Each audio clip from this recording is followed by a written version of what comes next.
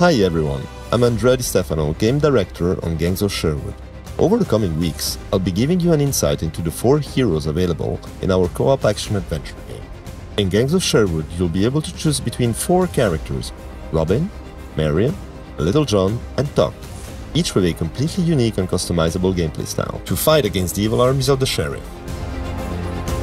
Today, we're going to take a look at Robin, the finest bowman in the country and one of the biggest providers for the oppressed people of Britain. Robin is a fast-shooting archer with a wide array of combos and special arrow shots that can overcome the toughest enemies when his full potential is unlocked. When it comes to killing enemies that are out of reach or performing lifesaver headshots at critical moments, mastering your bow has never been so easy. With his special shots, Robin can hit several enemies at the same time, drill through shields, and launch enemies in the air to open up combo opportunities for his allies. The bow can be used to create new paths that you and your ally can use to get a greater advantage against your next opponents. Robin's advanced mechanic is a combination of what we call star arrows and shining arrows.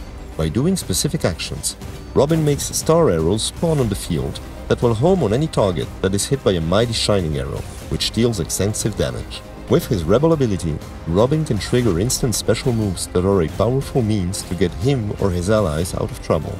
But sometimes, it won't be enough to overcome the most powerful enemies. This is where Rebel Instinct comes into play and unlocks Robin's full potential for a limited time. From having star arrows spawning each time you hit, to getting special arrows that can bounce off terrain and enemies, it makes all the difference in challenging fights.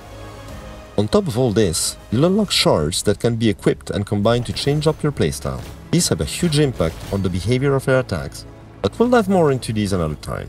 Thanks for tuning in for our first hero spotlight. See you next time.